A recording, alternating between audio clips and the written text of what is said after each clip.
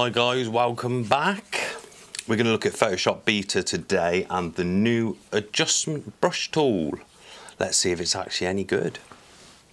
So we've got this photo shoot I did a couple of months ago for a basketball team.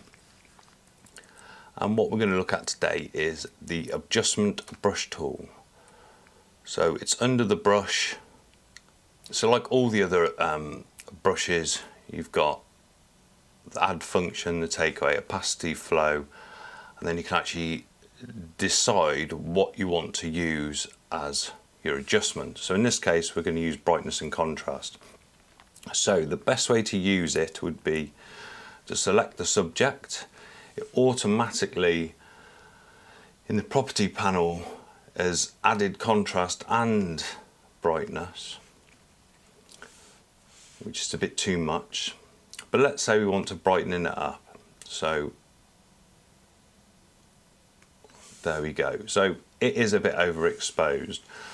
So I think in this case, because it's in its entirety, what I would personally do is double click this to get the blending options, and Alt and this one, which is the underlying layer, which is the background, and bring this down. And as you can see, it now is only applying that brightness to the shadows. Right, so now go to the adjustment brush and choose hue and saturation. Select subject again, and it automatically applies a saturation of 30. So let's take that down. Now in this case, again, hue and saturation, we've got the subject selected. I would use the color picker tool, and for instance we will look at this mauve color on the side. It's chosen the color range, and then we can alter the hue, the saturation, the lightness, and again we can use a blending option on that. Now this is all very good, but what I actually think is that this is just a bit of a gimmick. I don't know whether it will actually get to the full version of Photoshop, but I feel that this is, it's not a shortcut which is benefiting anyone really.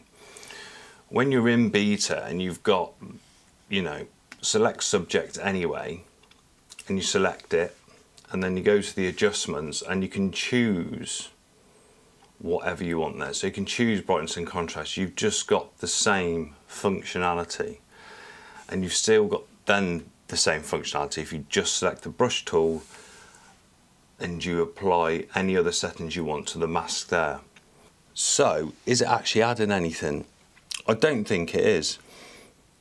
All it's doing is giving you a one-click function and bypassing one step really, because in beta if you use the select subject and then you just click on the adjustment, it's the same process. I don't think you're actually gaining anything, so I think it's a bit of a gimmick. Obviously it pulls people in, but you're not really doing anything extra, and also it's not teaching you anything about layers or the process or how you should set up a file or a PSD file in editing work. And because it's negating that, you're actually not learning anything new. So I would advise doing it the normal way, but let me know what you think.